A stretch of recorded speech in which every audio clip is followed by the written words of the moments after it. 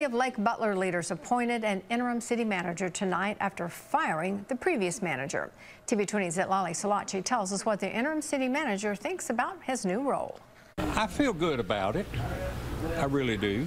City of Lake Butler leaders have appointed Richard Tillis as interim city manager in a special session meeting. Commissioners appointed Tillis in a 3-1 vote with Mayor Annette Redmond in dissent. I dedicated 11 years previously of my professional life to this city.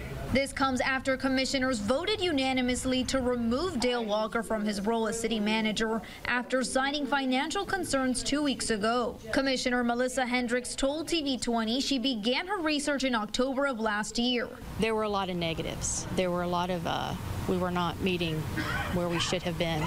So that led me to start questioning things, and I started with all of the expenditures. I spoke with Hendricks, who says records show Walker paid himself 600 hours of vacation and sick time. Commissioners say the amount totals approximately $31,000. As commissioners, need to make sure we're on top of this. We need to know how the money's being spent, where it's going, and we need to know a little more transparent-wise where the dollars are going. It has not been transparent with this past city manager. In the meeting, Tillis said he aims to assist with the city's budget. Commissioners say a Lake City firm is now auditing the city's finances. To see some of these problems surface really disturbed me.